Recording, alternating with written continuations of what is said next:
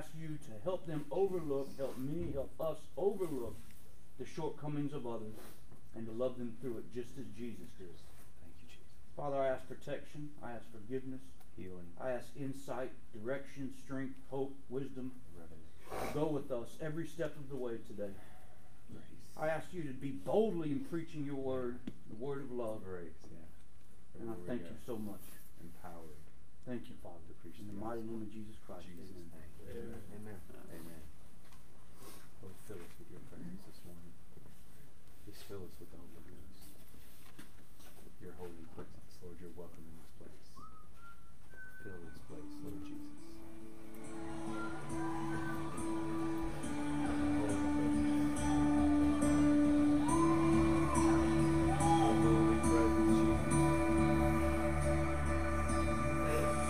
You stood before creation, eternity in your hands, and you spoke the earth into motion, my soul now to stand.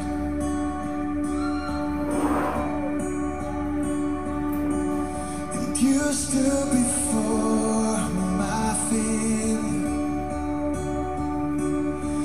carry the cross for my shame. My sin weighed upon your shoulders, my soul now to stand. So what can I say?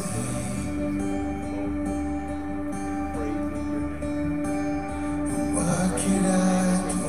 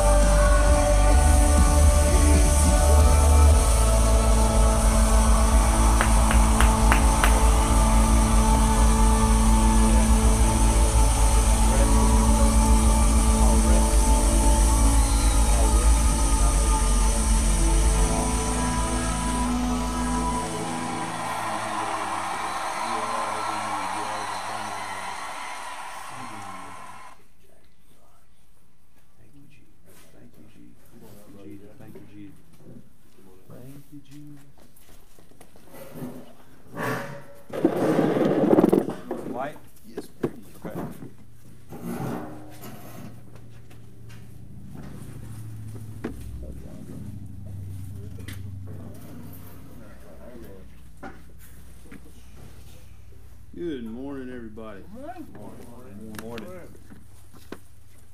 Man, I know, right? before I get started, I'm going to have to pray. Let me go ahead and pray. Father, we thank you so much for your spirit, Lord. Your spirit of love, Lord. We thank you for what you're doing today, this day. We thank you for your word, Lord. We thank you that there will be less of me and more of you. Yes, right, Jesus. Thank you, Jesus. Pray, Lord, right now that you speak in spite of me. That there's nothing up here that would hold your message back. Lord, I thank you so much for what you've done in my life and what you will do in these men's lives. Thank you, Father. We give it all to you in Jesus' name. In Jesus' name. Amen. Amen. So we're in a new year, guys. New year. 2020. Who can raise their hand and say you were blindsided once or twice last year? Yeah, I could raise my hand, yeah. Man, Yeah. I'm bruised and battered and all that. And I just kept thinking about, everything that God pulled me from and the lies of the enemy. And what the enemy tried to do to me. The enemy last year hit me over the head with the law over and over and over again. And tried to put shame upon me. Tried to put condemnation upon me. Let me lose sight of who I am in Christ. And before I get off in this, who likes a long-winded preacher? Oh, we love you, man. We love you. All right, well, I'm going to try Let me get my not pillow. to be long-winded. I usually sum it up pretty good. Let me take this off. Yeah, take that out. Let me explain something about the enemy, the toothless lion. All right? And he is a toothless lion. Because he seeks and sees who he may devour, and he has no authority over you in Jesus' name. He ain't got no teeth. That's right. So we'll start off. I'm going to go back and get back into Romans and kind of recover or go over some things that we've been studying. But I'm going to start off in the beginning. And not really. This is John 1:1. It says, "In the beginning was the Word, and the Word was with God, and the Word was God." So everybody knows that the enemy was created long before we were, right? Everybody knows that Lucifer himself, he permeated praise. He had a specific design and purpose in his creation, and in that creation, that reason he was created, he developed pride, and he developed this complex where he should be seated with God. All right, and this is something that we look back and we it's like, wow, that's crazy, and then we have to really try to relate to ourselves today. It's easy to do today, How can this being, this angel of light, who is created with a specific purpose, then defy his creator? And we wasn't created with such be careful in how I phrase this. Our reason is to praise and glorify God too, right? That's our sole reason, is to glorify God. But in his situation, he knew of God as the Word. And we knew God as something different. Because in 1 John 4:8, it says, and this is New King James Version, I'm going to be going back and forth between New King James and the Passion Translation. And I think that's it. But 1 John 4:8, it says, "He who does not love does not know God, for God is love." So when Jesus stepped on the scene, and it went down, the enemy was confounded by God's true identity in the cross. The love that he just didn't know. You know, he knew God as the Word. He hadn't presented him ever as being able to offer up his Son for him that we know. We know that as believers. I'm speaking to men of God here, warriors in the faith, ones that I know that you know who Jesus is. No doubt. The enemy is incapable of this type of love. Before Jesus, the enemy expected God to come down and lay waste to his creation a second time. We all know about the flood. You know, it had to go down. But God promised, I will not do that again. I will not destroy my creation by water again. God had another purpose. His purpose was to save the world. And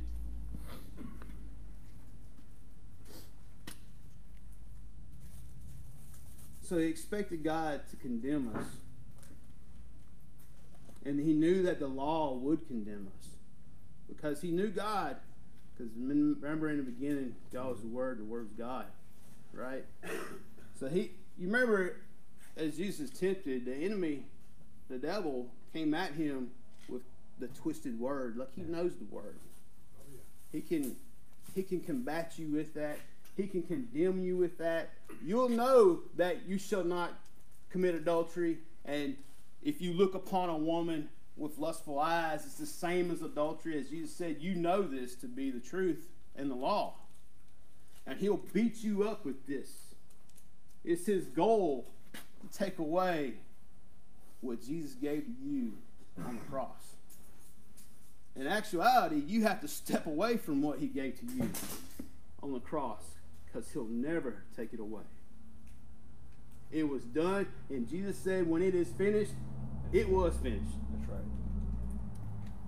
So, he didn't expect that Jesus would be our champion and our sacrifice for all of our sin at that moment. And I want you to know something. How ticked off do you think he is knowing that he messed up? Killing him. He messed up. He didn't understand that the Spirit of God was love, like what we see in 1 John 4:8. It says, he who does not love does not know God. God is love. Right? All over this world, the enemy condemns us, and he uses the law to do so. Right. Now, I'm not standing up here and say that we should go against the law. That is not what I'm saying at all. But I'm going to tell you, I was beat up and beat up and beat up last year. And I was blindsided. But you know, it's 2020. I can see clearly now. You made it. My stains are gone. Amen. Yeah. Amen. He washed me. He cleaned me. And from time to time, we're going to get hit. If you're in this fight, maybe you're in a fight, you're going to get hit. That's right. So, what would the enemy do after realizing he was defeated at the cross? Because you know when it went down, he realized, I screwed up. Got me. Yeah. You know? He would use the same old playbook. He would hold the law and its condemnation over us. And like I said, I'm glad to stand here today and just thank Jesus for dying for me and knowing the truth. And I'm a child of the living Father. You know, I'm a son of God. You're a son of God. You're a son of God. I can stand here today knowing the day that changed in my life was February 12, 2012. I can recall time and place and everything. drastically changed me. But like I said, along the way, being in a fight, I get punched, I get beat up, I get hit over the head with all the things that I've done, all the things that I, being a knucklehead, continue to do sometimes. But I thank God for what He's taught me into closing of 2019 and to going through this 2020. I'm going to share with you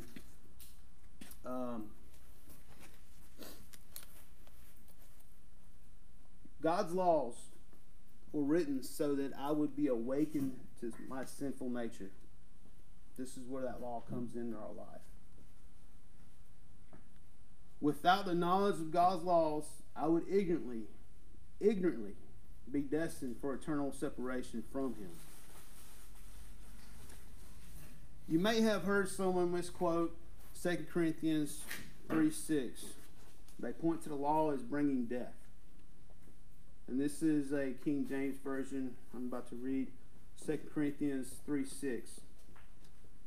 Who has also made us able ministers of the New Testament, not of the letter, but of the Spirit. For the letter killeth, but the Spirit giveth life. The Passion Translation, 2 Corinthians 3:6. He alone makes us adequate ministers who are focused on an entirely new covenant. Our ministry is not based on the letter of the law, but through the power of the Spirit. The letter of the law kills, but the Spirit pours out life. Amen. And where I went wrong in 2019 and for most of my life is I focused on how bad my sinful nature was or can be.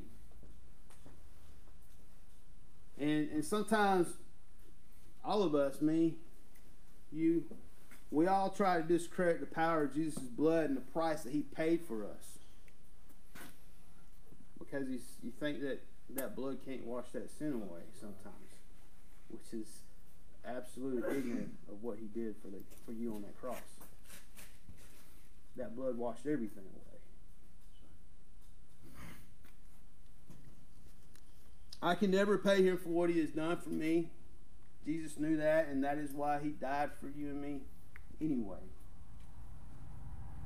Because I can never pay Him does not excuse the decision to live in sin. Now I'll read this. This is from Romans 6:1. This is the King James Version. What shall we say then? Shall we continue in sin that grace may abound? God forbid. How shall we that are dead to sin live any longer therein? Know you not that so many of us were baptized into Jesus Christ, were baptized into His death? Therefore we are buried with Him by baptism into death, that like as Christ was raised up from the dead by the glory of the Father, even so we also should walk in newness of life.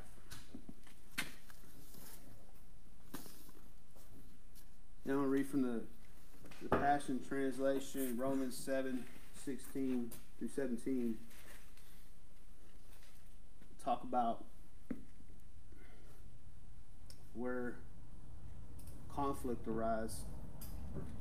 You know that we're dead to sin. You know that we're raised in newness to life. But sometimes it gets twisted.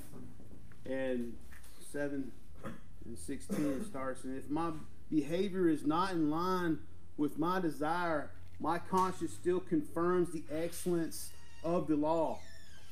And now I realize that it is no longer my true self doing it, but the unwelcome intruder of sin in my humanity. I love how the Passion Translation put that.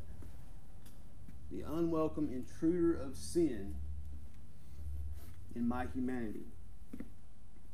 Paul talks about sin as being an unwelcome intruder. Man, what should we do with an unwelcome intruder? Yeah. What would you do You with an unwelcome intruder in your house? You gotta go down. Right? So there's some preventative measures then. There has to be, because you just don't want one walking in your house, right? Yeah. Hey, what's up? I'm here to influence you and do whatever I want inside your house. That's not how that works. So why don't we do that with sin? Why don't we put these barriers up for sin?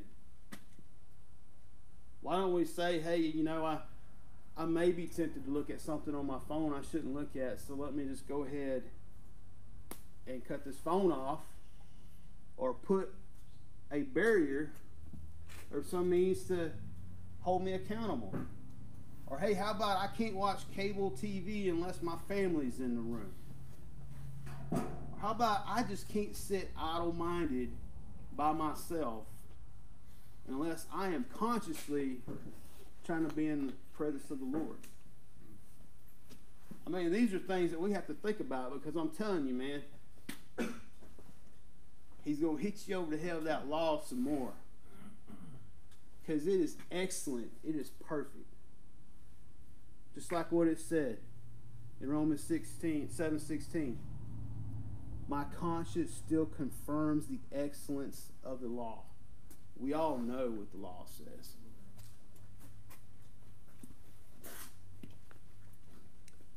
So do we give this unwelcome intruder liberties to influence our home and lives? Do we let this sin tell us, man, I don't think you should go to church today. I think you should sit this one out. Or that person at the gas station, you see them hurting. They're digging through their purse, their wallet. They're trying to find that money to pay for that gas. Just watch them sit there and look silly and feel bad for themselves when you know that you could have handled something. You could have helped them in some way. You know?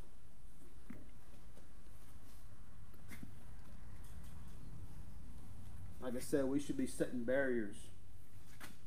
There is no unwelcome intruder getting in my house. That's point blank. That's it. But I need to be better at setting barriers for sin in my life. Paul goes on in Romans 7:25 to explain how he set his barriers. This is the Passion Translation again. I give all my thanks to God, for his mighty power has finally provided a way out through our Lord Jesus, the Anointed One. So if left to myself, the flesh is aligned with the law of sin. But now my renewed mind is fixed on and submitted to God's righteous principles. Man, his barriers, he said, were righteous principles. There is something you have to put in place that's going to prevent you from stepping off into that pit. So a righteous principle would be, there's a sign, there's a barrier. There might even have somebody that you can go to before you get to that pit that's gonna help you out. It's like, hey, don't go in that pit. You know, you need to talk to somebody that can hold you accountable. You know. This is a statement that hit me profoundly. I can directly correlate the same measure of a renewed mind to the measure of one chooses to sin. Let me say that again. I can directly correlate the same measure of a renewed mind to the measure one chooses to sin. Now, don't tell me you're renewed, man, when you're sleeping with that girl. That's not Jesus. You know? And I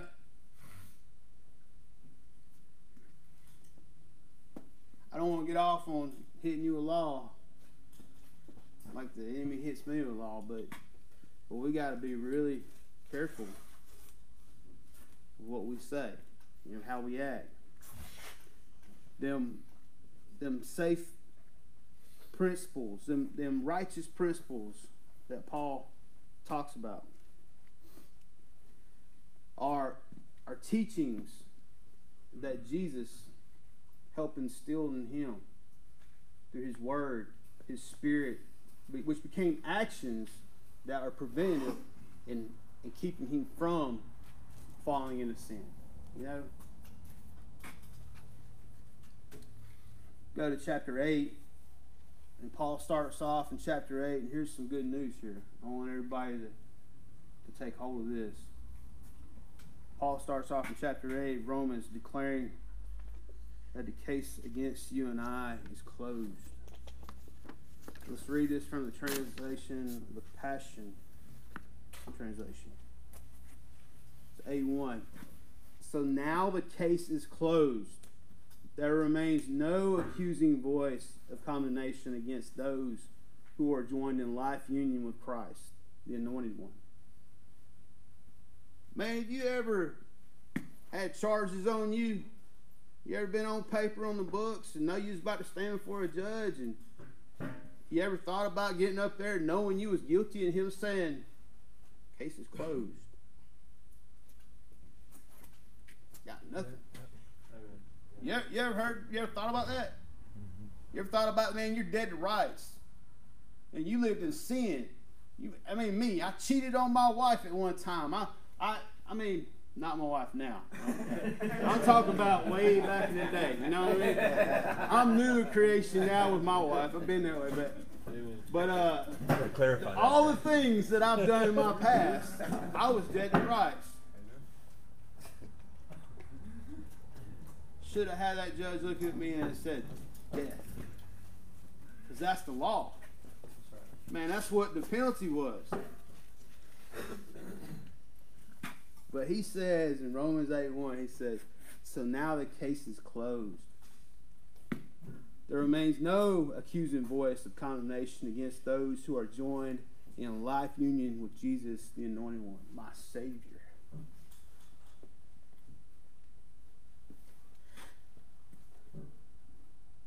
My Savior.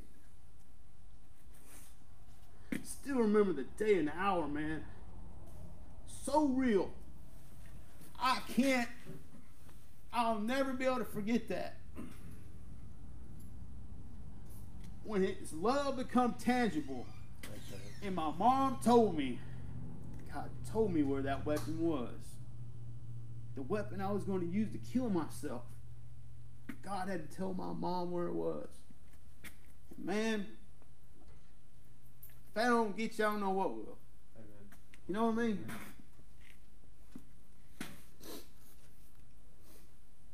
Because you and I know that Jesus is our Savior, He is the Anointed One that we put our faith in, the case is closed.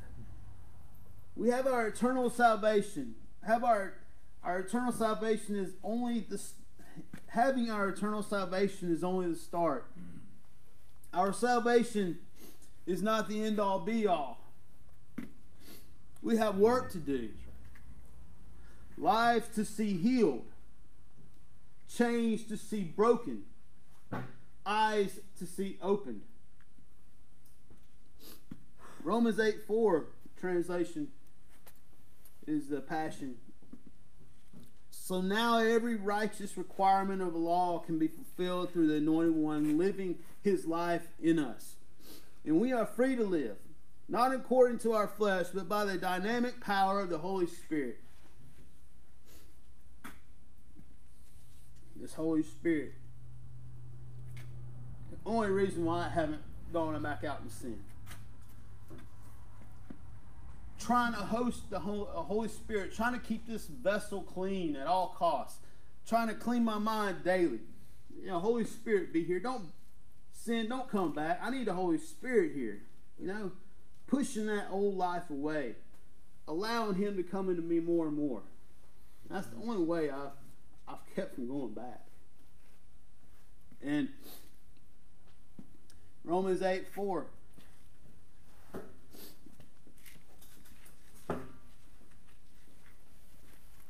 It says, so now every righteous requirement of law can be fulfilled through the Anointed One living in us, living His life in us.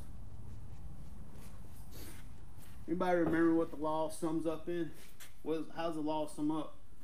Love God, love everyone else. Yes, it's all love. It's all in love. That's His Spirit. We have to live overflowing with the Holy Spirit. The Holy Spirit's influence in our lives will be how we overcome our flesh.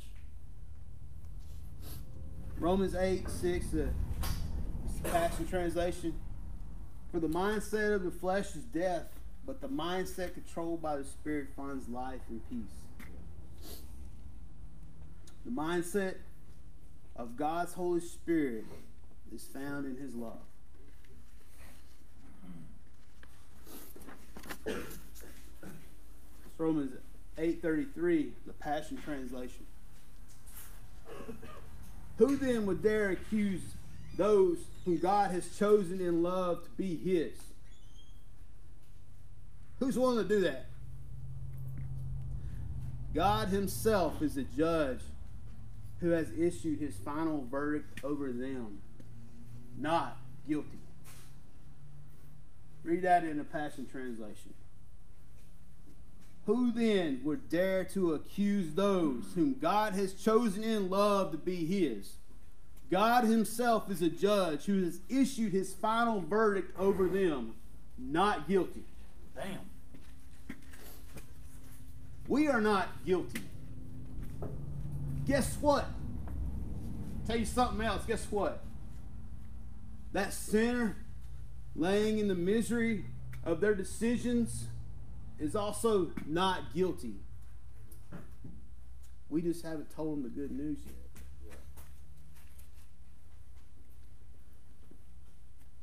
So how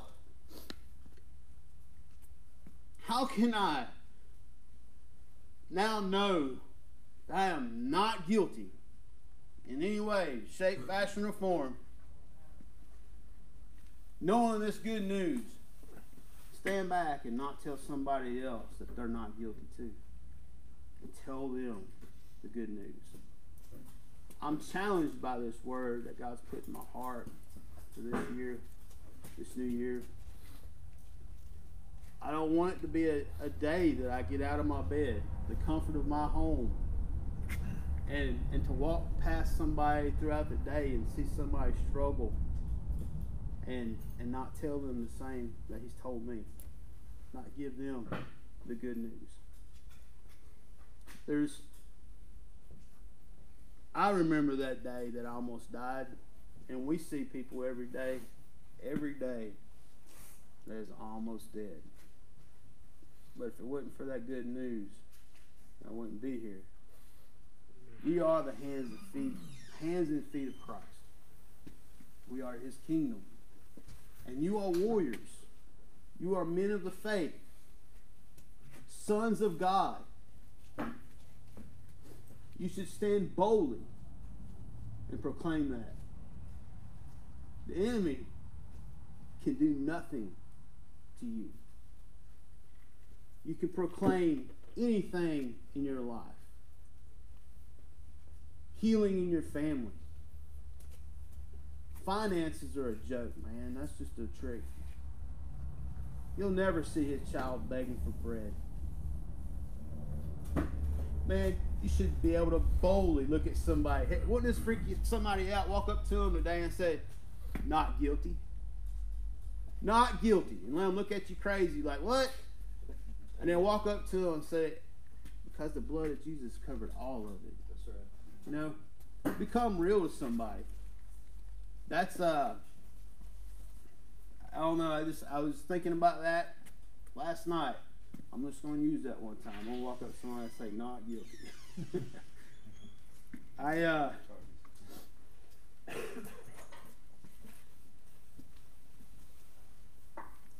So looking back over this past year, seeing all the things that I was beat over the head with, knowing the excellence of the law.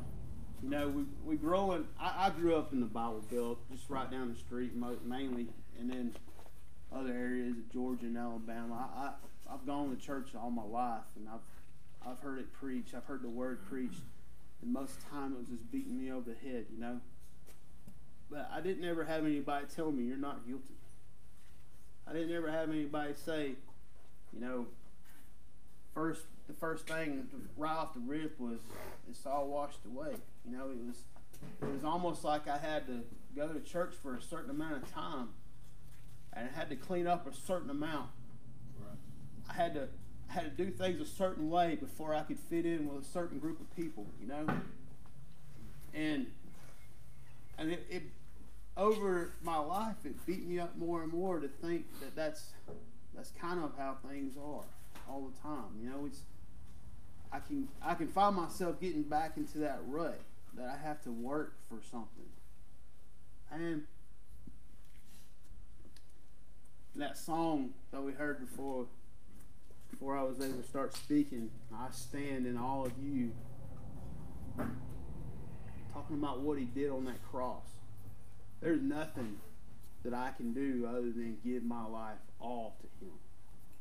You know, I don't have to work for anything, but I do know one thing. He wants my heart, my mind, my body, my soul. He wants me to fall in love with him more and more. And the only thing that's caused me to want to fall in love with him more and more is that the fact that when I realized that it is finished on that cross, it was before I ever committed my first sin or anything. He loved me. You know, he knew what I was going to do. I've done it. He still was willing to die for me. I don't want to be as long-winded as I thought I might have been. I thank God for this opportunity to be here. I thank God for what he's going to do in 2020. The things that we can think it, but he's just going to overdo that. We can't conceive what he has planned for us. If we think that we have it figured out, he's going to blow your mind. But don't let the enemy beat you over the head anymore. You're not guilty. Amen.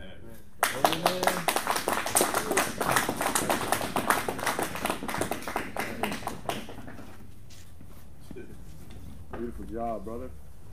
I just want to share a few things, and then we're going to close it out. I just want to remind y'all one thing about your reading. You know, we're about to start a new class next week. Chris Ox is going to be coming in and teaching the class on authority. We've already ordered the books. It's going to be amazing. But I'd really like you guys to wrap up your reading if you haven't done it yet. The book, he did it all for you. Everything that Jeff was talking about, it's all in there. It talks about identity. It talks about love. It talks about who we are in Christ. Like, if you hadn't read it, read it. It's amazing. It really builds you up spiritually. You know, and we've talked about this verse several times. It's on the board. Jesus said, I'm going to build my church on the revelation of who I am, on the Word of God. And he says, when I do, the gates of hell shall not prevail. So I'm going to tell you, if you're not built up spiritually, if you haven't been spending time in the Word, if you haven't been spending time in prayer, when the enemy does come in, because he is looking, and you're not built up spiritually, he will crush you. He will crush you with condemnation, guilt, shame. He'll have you somewhere you don't want to be. He'll take you down a road that you do not want to go down. So me too, we have to keep ourselves built up spiritually. We have to get in the Word. We have to get in prayer. So read your book. Go back. If you haven't read Romans, Hebrews, and Galatians, get it in. Get it in. I want to suggest reading it in the Passion Translation. I picked that up, like Josh mentioned it to me like halfway through the class, and I was like, wow, this is amazing.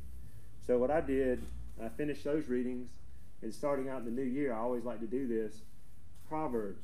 There's 31 Proverbs. Read a proverb for each day. Read it in the Passion Translation. It's a fresh translation. Oh, yeah. It's a fresh view, and it's beautiful the way that they translate it. You'll really get a lot out of it. Proverbs is a book of wisdom. Yeah. The Bible says, in all you're getting, Get wisdom. get wisdom. It's the principal thing. We need wisdom. This is going to give you wisdom for everyday life. One of the things that Jeff talked about was the Apostle Paul.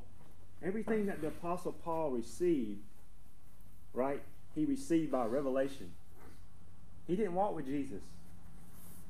So if you took the Gospels and you did a continuation, it would be the letters that Paul wrote, right? Romans, Ephesians, Philippians, Colossians, Galatians, all these books. This is what Jesus is building us up on. And that's what Jeff said.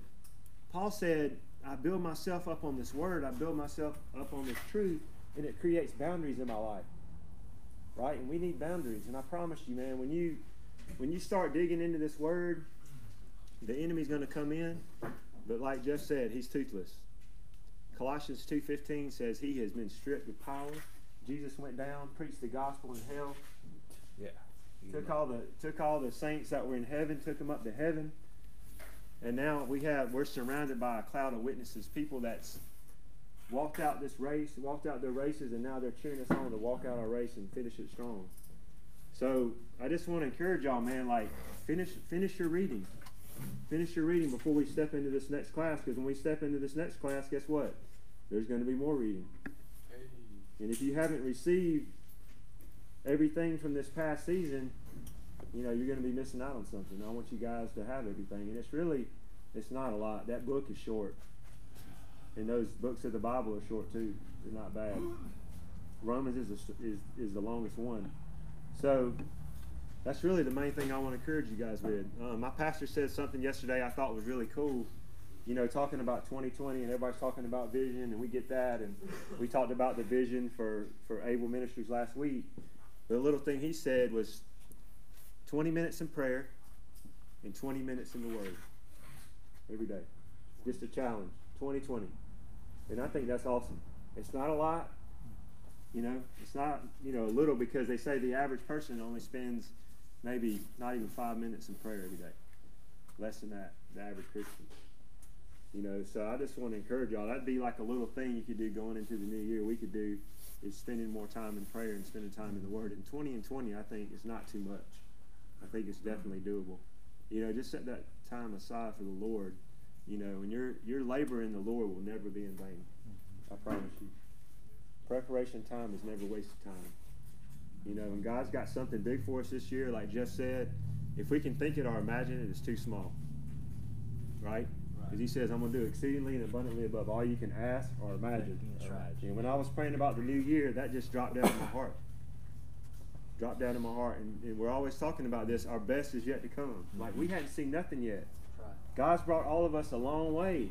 He's done some amazing things, not just this year, but the years leading up to this year. But guess what? We hadn't seen nothing yet. Yeah. Yeah, if he did not even spare his own son for your sake, surely he'll give you all things through him. Amen. It's the most common sense thing. Yeah. Yeah. But the main thing is we got to set those boundaries. Amen. Set the boundaries. Get your time in. Get your reading time in. Your prayer time in. And you know, when you do that, when the enemy comes in, right. The Bible says, like a flood, the Lord will lift up a standard against him. But you got to have that word inside of you. So let's get ready to pray out. Just wanted to encourage you guys with that. We're going to try to get as far as we can in the identity course. We've only got a few more pages left. We'll see what we can do. We're not going to rush it. But, you know, we're going to wrap up Romans 8, and we're going to start talking about being born again in John chapter 3. And we're going to see what it means to be born again. We're even going to learn how to lead people into being born again. You know, we might do some practical examples, kind of like what we saw Todd White doing. We might do some examples in here and work together and just kind of work through that, because that's important, because we'll have those encounters every day where there'll be an opportunity to lead somebody to the Lord, and we want to know what to do and know what to say. Amen? Amen. So has anybody got any testimonies or prayer requests? Yeah, everybody knows we got Kenny Schumann, right? Yeah, we got a young lady too named Debbie Wise. We went down there. It was crazy. Like, she was giving him a hug goodbye. She's like, "Man, I can't believe you're going. I wish I could get help too." And he was like, "Well, come with me." And they looked at me, and I was like, "Get your bag." It was pretty cool. Amen. Yeah, it was pretty cool. Yeah. Yeah, I have a feeling that we're going to be headed back down there sometime. You know, as these guys progress and send letters and give their testimony, I mean, it's like a honeypot of, I mean, just people need some salvation, bro. They need some Jesus down there so bad. Like, it was a struggle. So we went to like a trap house, which y'all are familiar with that, but I bet there was maybe 20 people in 10 minutes. They were jumping for like a 12 o'clock on a Thursday. Yeah, they probably done. When I pulled up and got out of the truck, they probably flushed everything. Yeah. So I go with this guy, and he just looks like a cop. Everybody was looking crazy going there. I look like a cop. When I was on the street, they thought I was a cop. Yeah, I wouldn't mess with you. Yeah.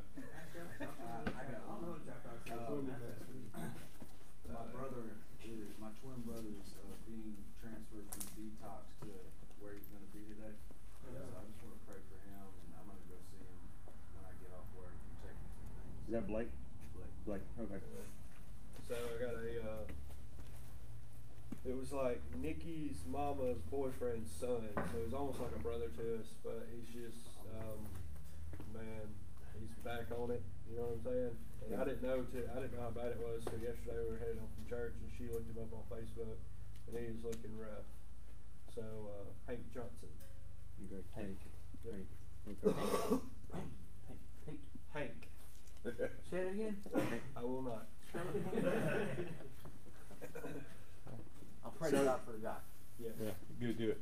So I'm going to ask you guys just to keep leadership here in prayer, because we are, I mean, leading up to the new year, we had 5 people go to the center. Mm-hmm. We had 3 people from Lee County, and then we had the Kenny guy and the Debbie. girl that they went and got, and then we had, Chance. He got his brother in recovery, and then or detox, and then we got one more person in detox. So, and I feel like as this thing grows, as we get the transition house ready and we start getting room for more people, this thing's just going to keep growing, and the enemy can't stand that. Like, he cannot. I mean, we're literally going into his house and pulling people Kicking out. down doors, yeah. So just keep, because we're not. I mean, we sit up here and we share with you guys and we encourage you guys, but we're not exempt from it. Like Jeff said, That's right. like, we're not exempt from it. But we have to stay in this word. We have to stay prayed up, That's right. and let's pray for one another. Let's continue to pray for one another, and just keep this thing going, because the enemy has no power. He has 0 power over the church. So I just want to thank y'all for praying for us. Anything else? Let's pray for Shop Cat. She loses a couple pounds. Oh, goodness. All right, let's close up. Thank you, Jesus. All right. Heavenly Father, we just thank you for this Thank you, awesome Jesus. day. We thank you for this time in your presence. We thank you for your word today. Father, I just pray that Thank we you would for the word. continue to just dig in your word, that we would dig into prayer, and that you would just, into this new year, that you would give us a boldness like never before, that you would just release your fire right now to just push us more into your presence, Father. Let there be more of a conviction to just dig into you like never before, dig into the things of God. Just provoke us, Father, to be more vocal with what you place inside of us everywhere that we go. We thank you for divine opportunities and just divine appointments where we can share your gospel, not just in word, but by demonstration and power. Father, we lift up Hank. Father, we bind anything that Satan's trying to do in his life. We pray that you would just bring that to a halt right now in Jesus' name. Jesus. Father, we just call him saved right now and sanctified. We pray that you would send laborers into his path to minister the gospel to him. Father, we just thank you right now for setting him free in Jesus' name. Jesus. Father, we lift up Blake as he transitions into his new phase of recovery. Father, I pray that you would just put the right people in his path, Father, that he would not only listen to, but that he would respond to. Father, I thank you for a new day in his life, a new season, a new chapter where you will reign and you will prevail. Father, I just thank you for what you're doing in this place, in Able Electric and Able Ministries. Father, I thank you for where you're taking us to, a place that's beyond our asking or thinking. Yeah. And Father, we just bless you. We thank you that our best is yet to come. We praise you. We ask that you watch over our families, Father, while we're away, our wives, our children, that you would keep them safe from all hurt, harm, and danger. And Father, I just pray that you would not just stir up a fire in us, but you would stir up a fire in our wives, in our children, in our relatives. Just stir up a fire, Father, everyone that we come in contact with. We pray all these things in the mighty name of Jesus' name. Amen. Amen. Jeffrey, are you caught up today, or you gotta go show them today? You gotta show them, or you gotta.